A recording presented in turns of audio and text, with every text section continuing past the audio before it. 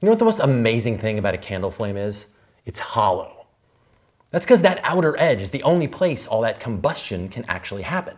The hot wick melts the wax, draws it up by capillary action, and it's vaporized at the tip. Those hydrocarbons from the wax combine with oxygen from the air to form carbon dioxide and water. But down by the tip, there isn't as much oxygen, so all the carbon isn't burned. That unburned carbon gets hot, floats up, and glows thanks to incandescence in this part of the flame. The heat given off by those reactions expands the air. That draws less dense, cooler air up, and those convection currents are what gives a flame that teardrop shape.